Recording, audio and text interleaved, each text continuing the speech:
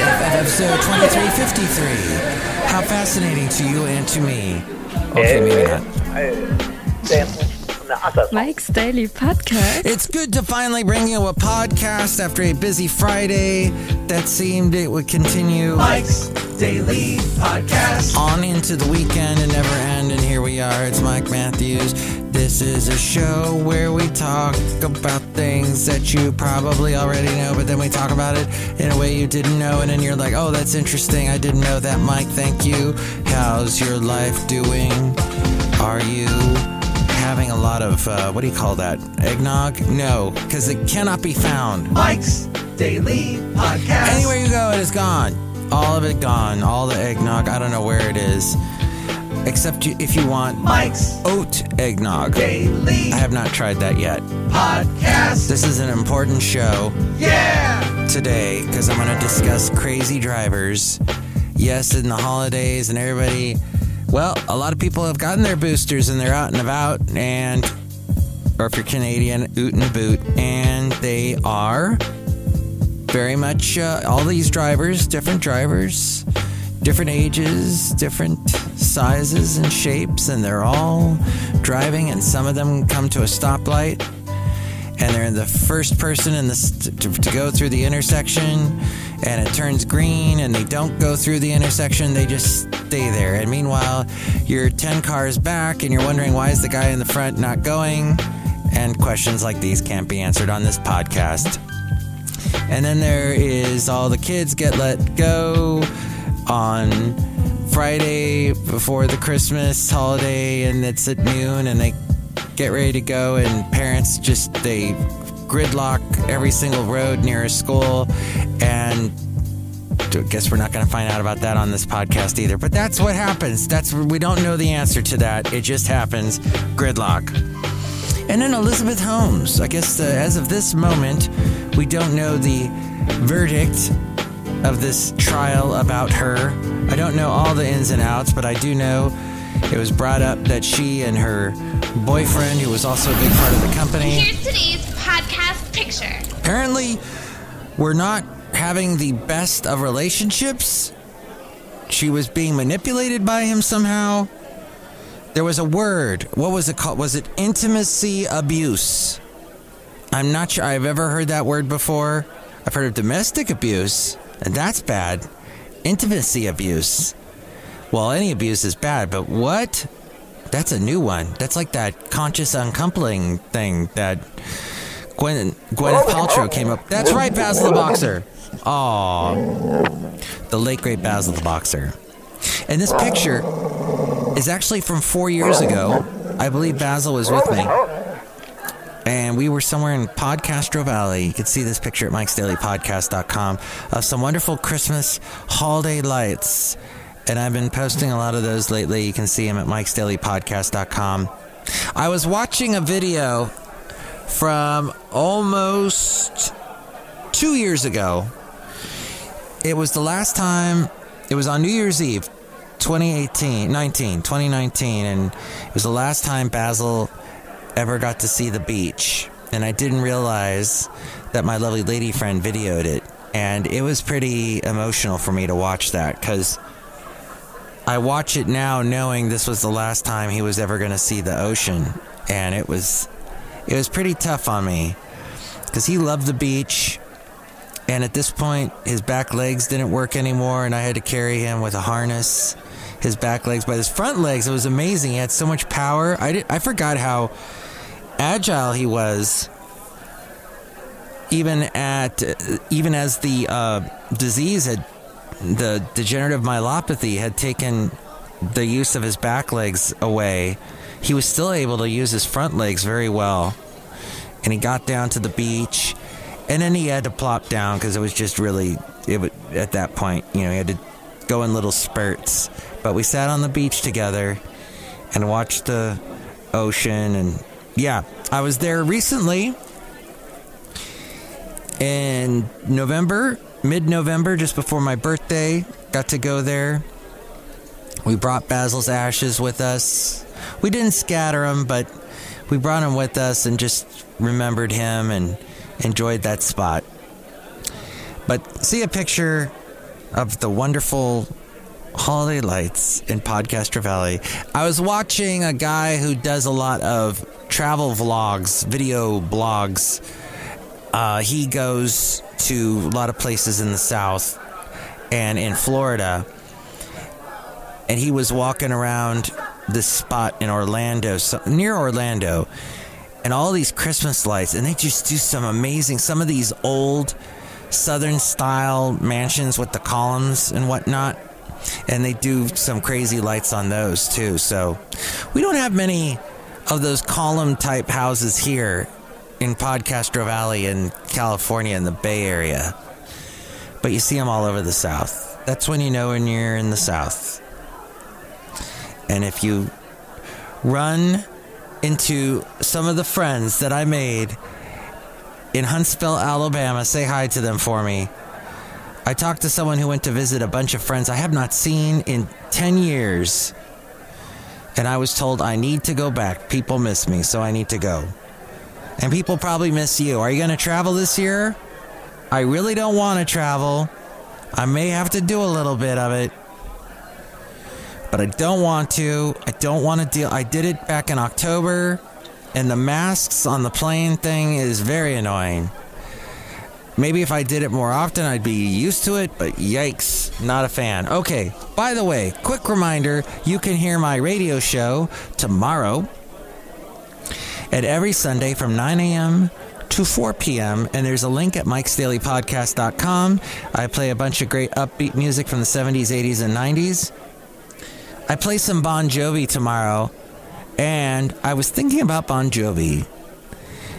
Not the man John Bon Jovi, but the band Bon Jovi. Kind of like, remember Chris Daughtry, and then his band was called Daughtry. Oh, he had some horrible news happen recently. I won't go into that. I will go into, as we go outside, we go out of Cafe Anyway, somewhere in Podcastro Valley, the last place on earth. I will go into discussing Eric Clapton. So I listened to Stand and Deliver, the song that he wrote with Van Morrison. I am huge fans. I'm a fan of both of those people. They're probably fans of each other. I love them both very much as musicians, and their songs have made me very happy over the years. But this collaboration, Stand and Deliver, I'll say the music, the instrumentation behind it with the blues riff and everything is wonderful. And if you did not know what it was about, you may not even come up with an opinion about it. But when you know that it is about two guys griping about the fact that there's a virus out there, that there's a pandemic happening, and to just treat it all nonchalant, and that the government, what this really is, the real disease is the government is putting too much, grabbing too much control over our lives. And that's basically what they're singing about when you find out the behind the scenes. Now, then this comes down to, well, that's what the media says. It's not really what, yeah, it is what Eric Clapton says. It is what Van Morrison say, and it is about that. They are anti-vaxxers. They think this vaccine is not needed. And why put that into your body?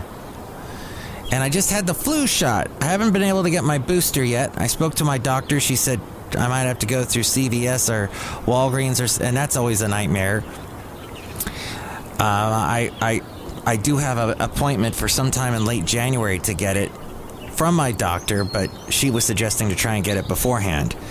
And I discussed with her about the whole anti-vax thing. She's a very intelligent woman.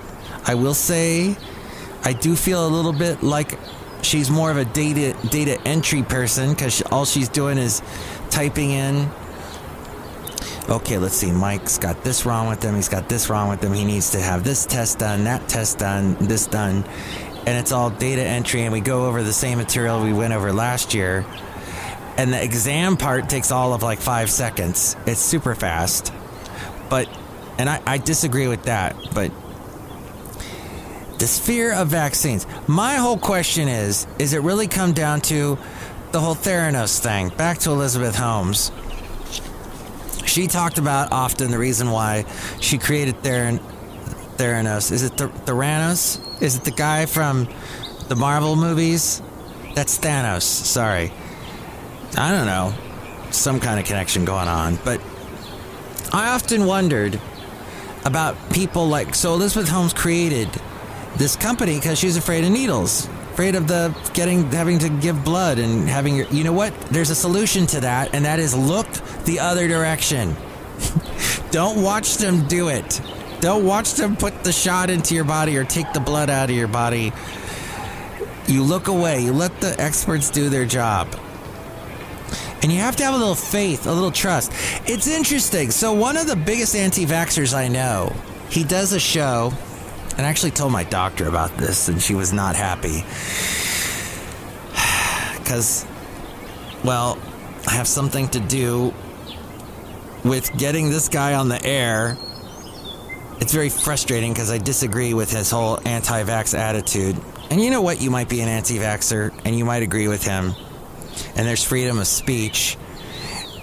Misinformation, however.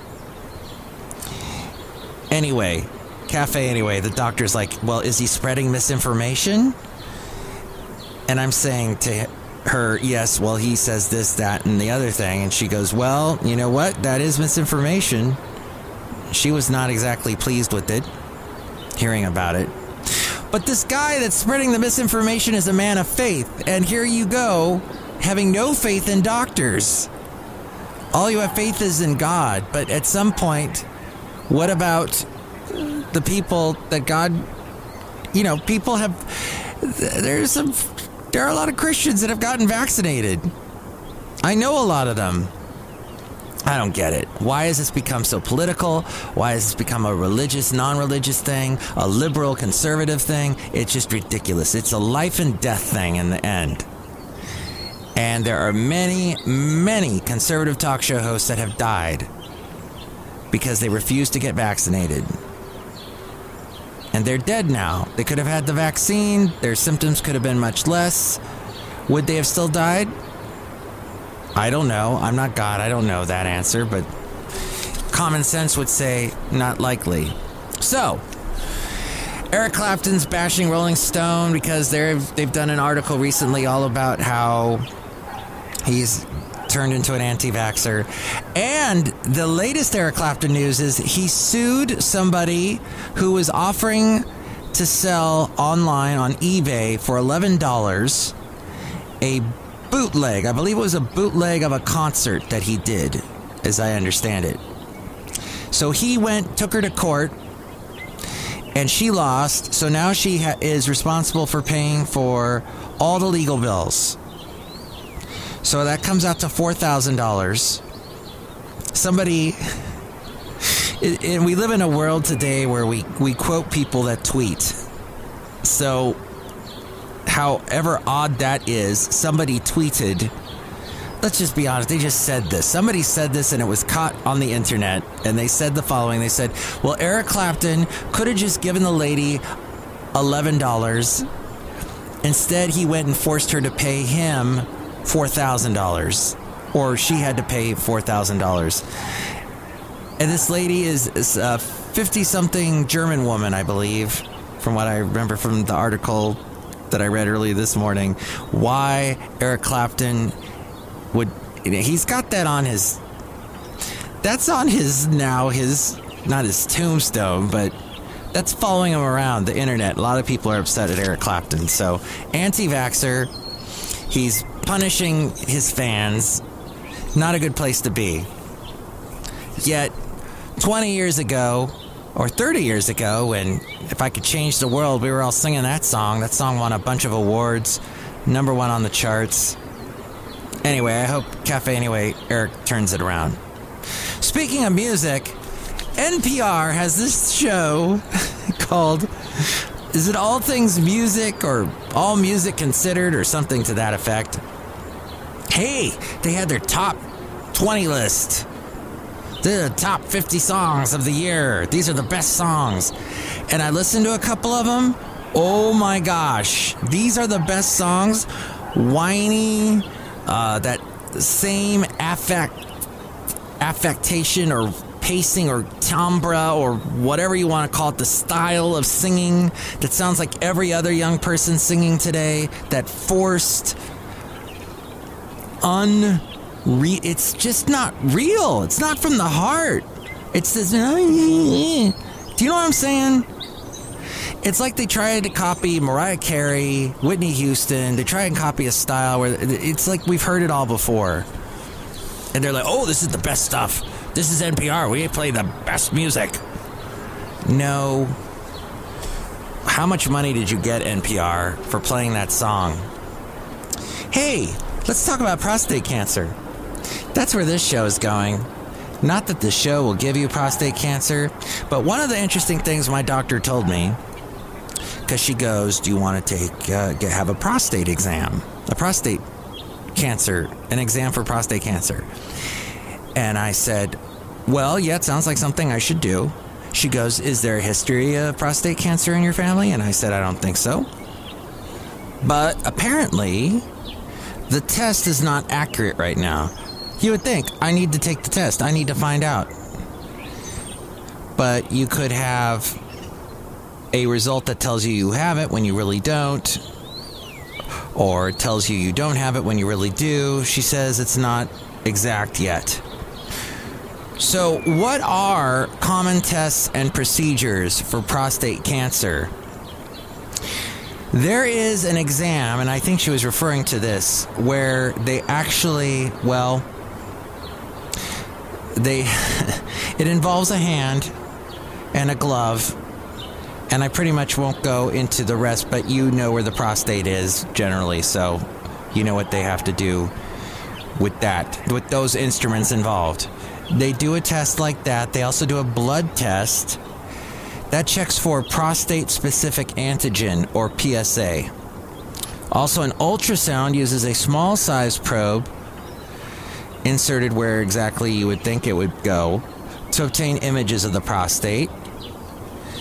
And then there's a biopsy where they take or a babopsy if you watched My Big Fat Greek Wedding. A small sample of the prostate mass is taken for microscopic examination to assess the type and severity of the cancer.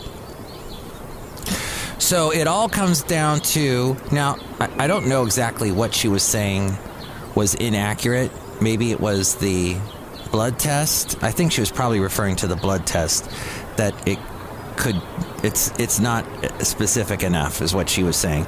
But it all comes down to your symptoms. Do you show symptoms of prostate cancer? One of them being having a difficult time, being able to do number one, or you have to do number one a lot, or you can't really do number one. And then there's also pain or discomfort in the pelvic area. Bone pain is mentioned here, and then if you see blood in that area. Now, more than 3 million cases per year. It is a cancer of the prostate gland, a part of the male reproductive system. So women, congratulations, you don't have to worry about this. The prostate is a small walnut-shaped gland in males that produces, the fluid. Let's just call it the fluid that men make. Okay. And yes, it's very dangerous and life-threatening. It can be. And I'll tell you, I have lost 2 friends because of it. One of the guys, he did a fantastic podcast called Pod Zeppelin. I miss him very much. He was younger than me. And he had it when he was younger. Had to have a test. The surgery for it. And then had to deal with the consequences of the surgery. And then it came back, unfortunately. And then somebody that we both worked for and used to make jokes about, because this guy was kind of odd. He would talk to you for long periods of time, and he would not pick up on the subtle nonverbal cues that you were done with listening to him and you wanted to leave. Let's say, I gotta go somewhere. You would actually be walking out of his office and he'd still be talking to you, carrying on a conversation like you were still... It was crazy. But he also passed, ironically enough, of the same thing that the other guy had.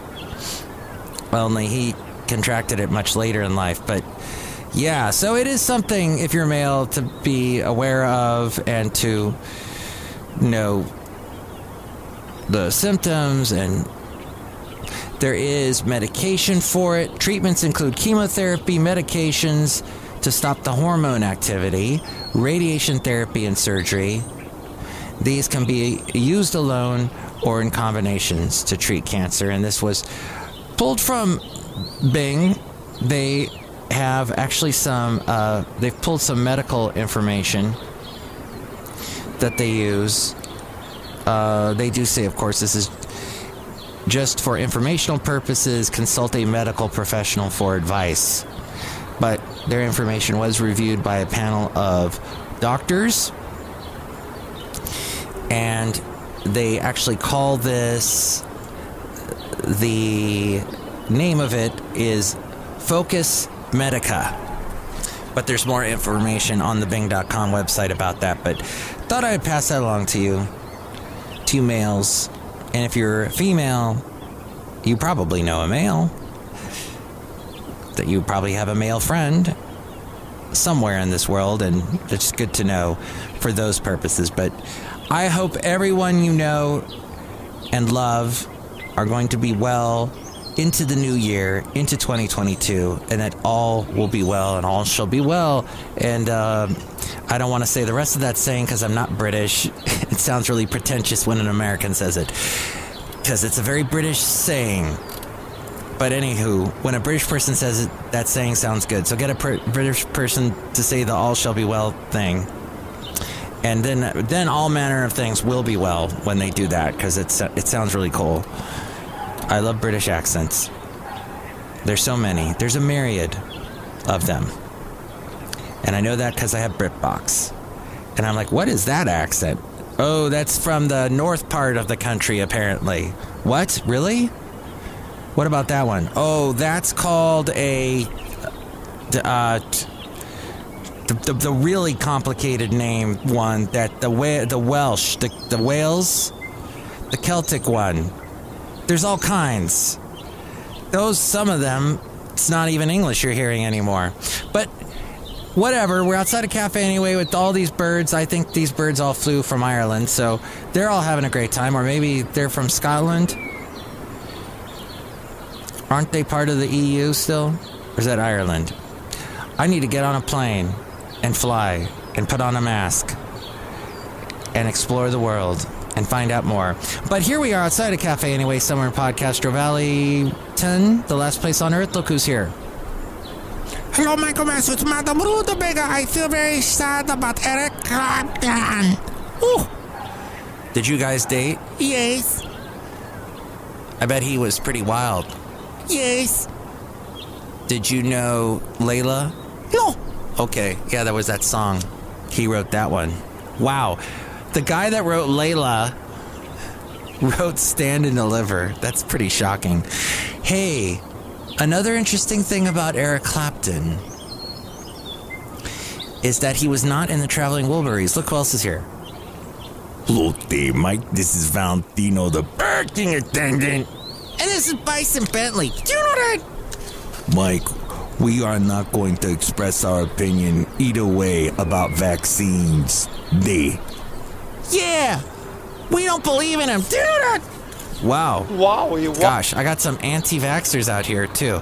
It's a Wow. hodgepodge of people. Ahoy polloi here at Cafe Anyway. Oh, yeah. Eric was heavily into drugs at one point in his life.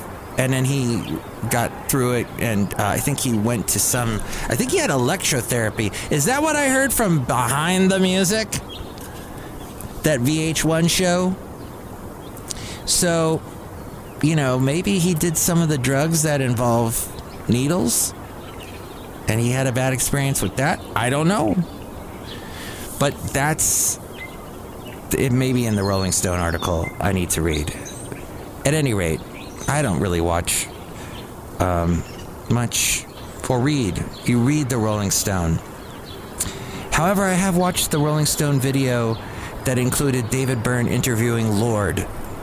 That was entertaining. But I have not read much Rolling Stone lately because they do seem to only write articles about a few musicians that they really love, and then the rest of the world forget about it. So, if it's the same people that NPR is talking about on the All Songs Considered, All Music Considered show, I don't know. But I hope you listen to some good music. Maybe you can make some suggestions at my number, 336MM Daily. 3 + 3 = 6. MM is a Mike Matthews Daily, as in what this podcast tries to be but gets interrupted. Maybe we'll do one tomorrow and be more in the daily world. We'll see. But till then, thank you for listening. And I'm going to go fix a thermostat. Yeah. Oh, and next show, it will be Chely Shoehart, Floyd the Floorman, and John Deere the Engineer. Mike's Daily Podcast is written and produced and performed by Mike Matthews. His podcast is super easy to find. Download or listen to his show and read his blog at MikesDailyPodcast.com. Email Mike now at MikesDailyPodcast@gmail.com. See you tomorrow. Bye.